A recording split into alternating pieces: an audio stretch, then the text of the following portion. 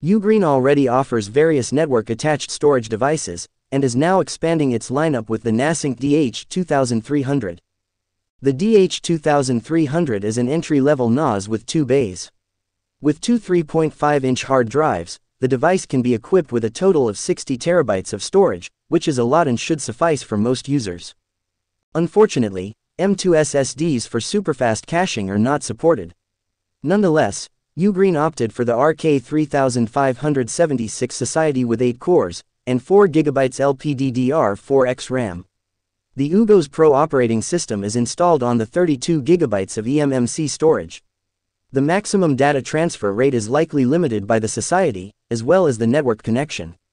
The Ethernet port supports gigabit speed and is therefore limited to about 125 megabytes per second. For users who want to edit 4K video, this could certainly be a limiting factor. The DH2300 further sports 2 USB Type-A and 1 USB Type-C port, all three have a bandwidth of 5 gigabits per second.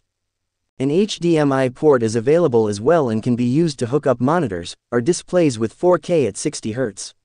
The brand also advertises a relatively large range of features that go beyond the usual data storage.